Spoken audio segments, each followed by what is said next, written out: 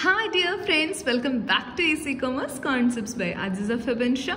അപ്പോൾ നമ്മളിപ്പോൾ +1 business സ്റ്റഡീസിൻ്റെ improvement എക്സാമിനേഷന് വേണ്ടിയിട്ട് പ്രിപ്പയർ ചെയ്തുകൊണ്ടിരിക്കുകയാണ്. അപ്പോൾ നിങ്ങൾ ആദ്യമായിട്ടാണ് നമ്മുടെ ചാനൽ കാണുന്നതെങ്കിൽ ഇപ്പം തന്നെ സബ്സ്ക്രൈബ് ചെയ്ത് വെച്ചോളൂ, ഒട്ടും നഷ്ടമാവില്ല.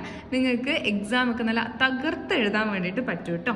അപ്പോൾ നമ്മളുടെ ഇമ്പോർട്ടൻ്റ് ആയിട്ടുള്ള essay ക്വസ്റ്റ്യൻസ് ആയിരുന്നു നമ്മൾ നോക്കിക്കൊണ്ടിരിക്കുന്നത്. ഓൾറെഡി 2 ഇമ്പോർട്ടൻ്റ് ആയിട്ടുള്ള essay ക്വസ്റ്റ്യൻസ് അവിടെ ആൻസേഴ്സ് നമ്മൾ അപ്ലോഡ് ചെയ്ത് കഴിഞ്ഞിട്ടുണ്ട്.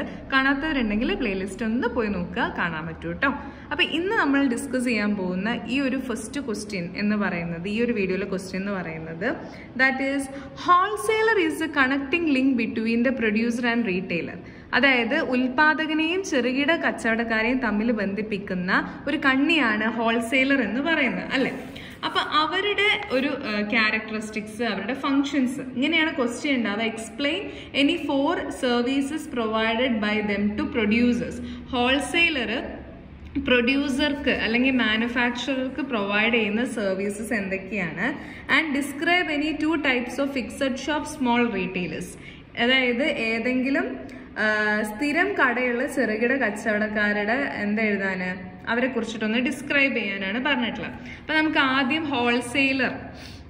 ഹോൾസെയിലറുടെ സർവീസസ് നോക്കാം. ഹോൾസെയിലേഴ്സ് ആണ് മാനുഫാക്ചേഴ്സിന്, അതായത് ഉൽപാദകരുണ്ടാവല്ലോ, പ്രൊഡ്യൂസേഴ്സ്, അവർക്കും അതേപോലെ തന്നെ റീറ്റെയിലേഴ്സിനൊക്കെ ഒരുപാട് തരത്തിലുള്ള സർവീസ് പ്രൊവൈഡ് ചെയ്യുന്ന ആളാണ് ഹോൾസെയിലർ. ഹോൾസെയിലറുടെ ഫംഗ്ഷൻസ് ആണ് ഈ കാണുന്നത്. അവർ അസംബ്ലിങ്ങിനും ഗ്രേഡിങ്ങിനും വെയർ ഹൗസിങ്ങിനും ട്രാൻസ്പോർട്ടിങ്ങിനും റിസ്ക് ബെയർ ചെയ്യുന്നതിനും പ്രൈസിങ്ങിലും ഫിനാൻസിങ്ങിലും ഡിസ്ട്രിബ്യൂഷനും മാർക്കറ്റ് ഇൻഫർമേഷൻ കളക്ട് ചെയ്യുന്നതിലൊക്കെ ഒത്തിരി ഹെൽപ്പ് ചെയ്യുന്നുണ്ട്. ആൻഡ് അവർ പ്രൊഡ്യൂസേഴ്സിന്, മാനുഫാക്ചേഴ്സിന് പ്രൊവൈഡ് ചെയ്യുന്ന മെയിൻ ആയിട്ടുള്ള സർവീസസ് എന്ന് പറയുന്നത് ഫെസിലിറ്റേറ്റിംഗ് ലാർജ് സ്കെയിൽ പ്രൊഡക്ഷൻ. പ്രൊഡ്യൂസറിന് വലിയ അളവിൽ ലാർജ് സ്കെയിലിൽ പ്രൊഡക്ഷൻ ഫെസിലിറ്റേറ്റ് ചെയ്യാൻ വേണ്ടിയിട്ട് ഹെൽപ്പ് ചെയ്യുന്നുണ്ട്. കാരണം ഈ പ്രൊഡ്യൂസേഴ്സ് ഉണ്ടാക്കുന്ന സാധനങ്ങളൊക്കെ ആരെങ്കിലും വന്ന് വാങ്ങിച്ചുകൊണ്ട് പോകണ്ടേ? അങ്ങനെ ഒരു ഉറപ്പ് ആര് കൊടുക്കുന്നുണ്ട്? മാനുഫാക്ചർ കൊടുക്കുന്നുണ്ട്.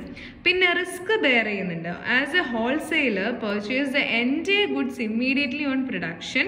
They take the risk of loss or damage in storage and transit risk of falling prices.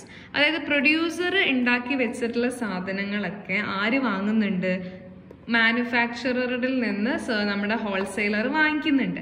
അപ്പോൾ ഈ സാധനങ്ങൾ ഇങ്ങനെ സ്റ്റോർ ചെയ്ത് വെച്ചിട്ടുണ്ടാവുന്ന ഡാമേജും ട്രാൻസ്പോർട്ടേഷനിൽ ഉണ്ടാവുന്ന റിസ്ക് ഒക്കെ ആര് ഏറ്റെടുക്കുന്നുണ്ട്? നമ്മുടെ ഹോൾസെയിലർ ഏറ്റെടുക്കുന്നുണ്ട്. പിന്നെ നല്ല രീതിയിലുള്ള ഫിനാൻഷ്യൽ അസിസ്റ്റൻസ് ആര് കൊടുക്കുന്നുണ്ട്? മാനുഫാക്ചറർക്ക് ഹോൾസെയിലർ കൊടുക്കുന്നുണ്ട്. Wholesalers usually purchase goods on cash basis. പൊതുവെ ഹോൾസെയിലർ ക്യാഷ് ബേസിസിലാണ് സാധനങ്ങൾ വാങ്ങിക്കാറുള്ളത്. അതായത് ഇപ്പോൾ ഒരു പ്രൊഡ്യൂസർ ഉണ്ട്, അയാൾ കുറേ സാധനങ്ങൾ ഉണ്ടാക്കിയിട്ടുണ്ട്. അപ്പോൾ അയാളുടെ കയ്യിൽ നിന്ന് ഹോൾസെയിലർ വാങ്ങിക്കുമ്പോൾ അപ്പം തന്നെ പൈസ കൊടുക്കാറുണ്ട്. അപ്പോൾ അങ്ങനെ പൈസ പ്രൊഡ്യൂസറിന് കിട്ടുമ്പോൾ ആ ആൾക്ക് വീണ്ടും പ്രൊഡക്ഷൻ സ്റ്റാർട്ട് ചെയ്യാനുള്ള ഒരു ഫിനാൻഷ്യൽ എയ്ഡ് ഇവിടുന്ന് കിട്ടുമല്ലോ. അപ്പോൾ അതൊക്കെ നല്ല രീതിയിൽ ആർക്ക് ഹെൽപ്ഫുൾ ആവുന്നുണ്ട്? മാനുഫാക്ചറർക്ക് അല്ലെങ്കിൽ പ്രൊഡ്യൂസറിന് ഹെൽപ്ഫുൾ ആവുന്നുണ്ട്. പിന്നെ എക്സ്പേർട്ട് അഡ്വൈസ്, വളരെ വിദഗ്ധമായിട്ടുള്ള ഉപദേശങ്ങളൊക്കെ ആർക്ക് കൊടുക്കുന്നുണ്ട്?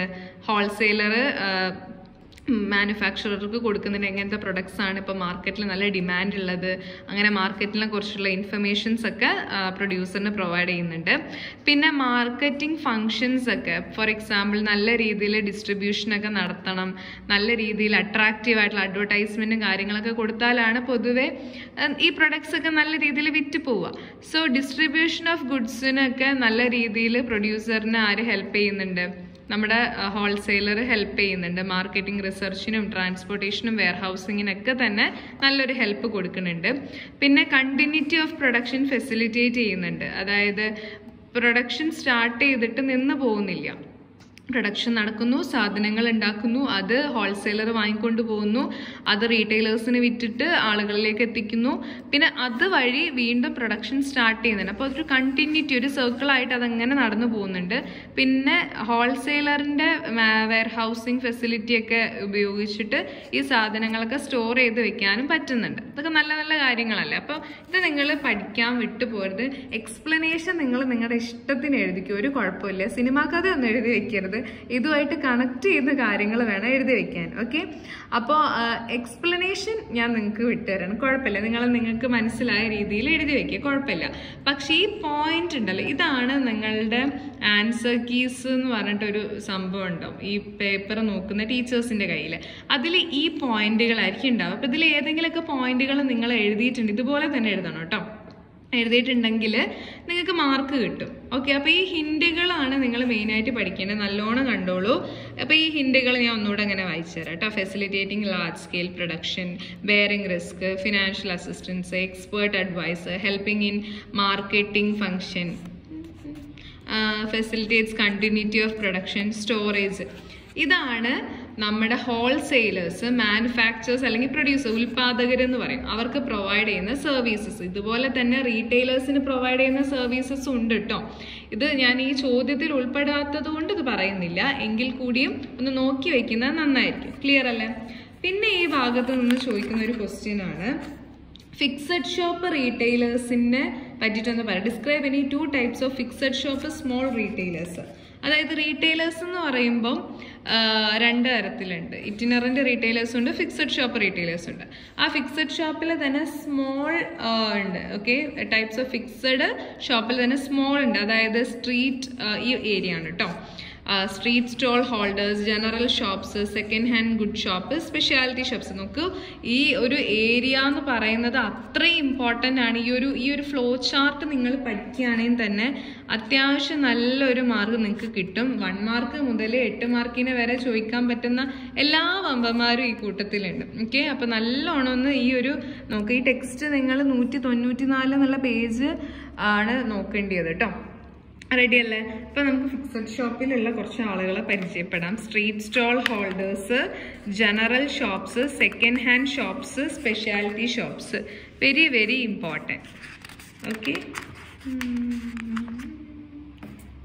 ഓക്കെ, സ്മോൾ സ്കെയിലിൽ വരുന്നതാണ്. ആദ്യം ജനറൽ സ്റ്റോഴ്സ് നോക്കാം. ജനറൽ സ്റ്റോഴ്സ് എന്ന് വെച്ചപ്പോൾ നമ്മുടെ വീട്ടിൻ്റെ ഒക്കെ അടുത്തുണ്ട്. അവിടെ അരിയും ഗോതമ്പും പച്ചക്കറിയും പാലും കോഴിമുട്ടയും ബിസ്ക്കറ്റും ഒക്കെ ഉണ്ടാകുന്ന ഒരു ഷോപ്പാണ് ഈ ജനറൽ സ്റ്റോഴ്സ് എന്ന് പറയുന്നത്. ഇതൊരു സ്മോൾ സ്കെയിൽ ആയിട്ടുള്ള ഫിക്സഡ് ഷോപ്പാണ്. അതിങ്ങനെ എന്താ പറയുക, ഒരു സ്ഥിരമായിട്ടുള്ളൊരു ഷോപ്പാണ്. Found in local market or near residential areas. നമ്മുടെ വീട്ടിൻ്റെ ഒക്കെ അടുത്ത് ഉണ്ടാവും. എന്തിനു വേണ്ടിയിട്ടാണ്? Day to day needs, കൺസ്യൂമേഴ്സിൻ്റെ day to day needs ഒക്കെ സാറ്റിസ്ഫൈ ചെയ്യാൻ വേണ്ടിയിട്ടുള്ളതാണ് അങ്ങനത്തെ ഷോപ്സൊക്കെ. പിന്നെ സ്പെഷ്യാലിറ്റി അല്ലെങ്കിൽ സിംഗിൾ ലൈൻ സ്റ്റോഴ്സ് ഉണ്ടാവും. അതായത് ഈ ഒരു ഷോപ്പിൽ എന്ന് പറയുന്നത് ഒരു സ്പെസിഫിക് ലൈൻ ഓഫ് പ്രൊഡക്ട്സ് ആയിരിക്കും അവർ എന്ത് ചെയ്യുക, വിൽക്കുക. അപ്പോൾ കുട്ടികളുടെ ഡ്രസ്സുകളാണെങ്കിൽ അങ്ങനെ. പെറ്റ് ഷോപ്സ് ഉണ്ടാവും. പിന്നെ അതേപോലെ തന്നെ ഒരു ഏരിയ ഇപ്പോൾ ഫോണിൻ്റെ ഒക്കെ ആണെങ്കിൽ അതിൻ്റെ വേണ്ടി മാത്രമായിട്ടുള്ള അങ്ങനെ ഒരു സ്പെഷ്യാലിറ്റി ഷോപ്സ്, ഒരു സിംഗിൾ ലൈൻ ഓഫ് പ്രൊഡക്ട്സ് ആയിരിക്കും അവർ കൂടുതലായിട്ടും നോക്കുക. ഇപ്പോൾ ബേബി ഷോപ്സ് ഒക്കെ ഇല്ല, കുഞ്ഞുങ്ങളുടെ പ്രൊഡക്ട്സ് മാത്രം വെക്കുന്നത്. പിന്നെ സ്ട്രീറ്റ് സ്റ്റോൾ ഹോൾഡേഴ്സ് ഉണ്ട്, അതും സ്മോൾ വെൻഡേഴ്സ് ആണ് നടത്തുന്നത്. അത് കൂടുതലും ആളുകൾ ഇങ്ങനെ തിങ്ങിക്കൂടുന്ന സ്ഥലങ്ങളിലൊക്കെയാണ് അങ്ങനത്തെ സാധനം. ഇപ്പോൾ ചീർപ്പ്, പിന്ന്, അങ്ങനത്തെ ഡെയിലി നമുക്ക് ആവശ്യമുള്ള പ്രൊഡക്ട്സ് ഒക്കെയാണ് അവിടെ വിൽക്കുക. സ്മോൾ ഏരിയയിലായിരിക്കും വിൽക്കുക. കൂടുതൽ ആളുകൾ ഇപ്പോൾ നമ്മൾ ബീച്ചിൻ്റെ സൈഡിൽ അങ്ങനെയൊക്കെ കുറേ ആളുകൾ തിങ്ങിക്കൂടുന്ന സ്ഥലങ്ങളിലൊക്കെയാണ് അത് കൂടുതലായിട്ട് ഉണ്ടാവുക. പിന്നെ സെക്കൻഡ് ഹാൻഡ് ഗുഡ് ഷോപ്പ്, അതെന്ന് വെച്ചാൽ യൂസ്ഡ് പ്രൊഡക്ട്സ് ഉണ്ടല്ലോ. അപ്പോൾ ഫർണിച്ചർ, പിന്നെ വണ്ടികൾ, ഇതൊക്കെ ആളുകൾ ഉപയോഗിച്ചത് എന്താ പറയുക, അവർ വിറ്റത് വീണ്ടും വാങ്ങിക്കുന്ന ആളുകളുണ്ട്. അതിന് വേണ്ടിയിട്ടുള്ളതാണ് സെക്കൻഡ് ഹാൻഡ് ഗുഡ് ഷോപ്പ് എന്ന് പറയുന്നത്. യൂസ്ഡ് ഗുഡ്സ് ആയിരിക്കും, അല്ലെങ്കിൽ സെക്കൻഡ് ഹാൻഡ് വീണ്ടും എന്താ പറയുക ഉപയോഗിക്കാൻ വേണ്ടിയിട്ടുള്ള ഗുഡ്സ് ആയിരിക്കും അവിടെ ഉപയോഗിക്കുക. ബുക്സ്, ക്ലോത്ത്സ്, വാട്ടർ ക്ലോത്ത്സ് ഒക്കെ വീണ്ടും ഉപയോഗിക്കാൻ എനിക്കറിയില്ല. എന്നാലും ബുക്സും ഓട്ടോമൊബൈൽസ്, ഫേർണിച്ചറൊക്കെ അങ്ങനെ ചെയ്യാറുണ്ട്. ഇപ്പം നമ്മളെ വീട്ടിൽ എന്തെങ്കിലും ഫർണിച്ചറൊക്കെ നമ്മൾ ഉപേക്ഷിക്കുകയാണ് അല്ലെങ്കിൽ വിൽക്കുകയാണെങ്കിൽ അത് വാങ്ങാൻ വേറെ ആളുകളുണ്ട്. അപ്പോൾ OLX ഒക്കെ അതിനുള്ളൊരു പ്ലാറ്റ്ഫോമാണ്. റെഡി അല്ലേ? അപ്പോൾ ഈ ഒരു ക്വസ്റ്റ്യൻ ആണ് നമ്മളിന്ന് നോക്കിയത്. നല്ല ഇമ്പോർട്ടൻറ്റ് ക്വസ്റ്റ്യൻ ആണ് കേട്ടോ നമ്മൾ നോക്കിയത്, വിട്ട് കളയരുത്. അത്രയും ഇമ്പോർട്ടൻ്റ് ആണ്. ആദ്യം നമ്മൾ നോക്കിയിട്ടുണ്ടായിരുന്നത് ഹോൾസെയിലർ പ്രൊഡ്യൂസറിന് കൊടുക്കുന്ന ഫങ്ഷൻസ് ആയിരുന്നു. അത് നമ്മൾ നല്ല ഡീറ്റെയിൽ ആയിട്ട് തന്നെ നോക്കിയിട്ടുണ്ട്. പിന്നെ നമ്മൾ ഫിക്സഡ് ഷോപ്പ് സ്മോൾസ് റീറ്റെയിലേഴ്സിൻ്റെ പ്രത്യേകതകൾ നോക്കി.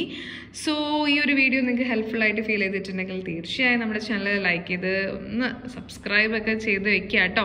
അതുപോലെ ജൂനിയേഴ്സിനൊക്കെ ഒന്ന് ഷെയർ ചെയ്ത് കൊടുക്കുക.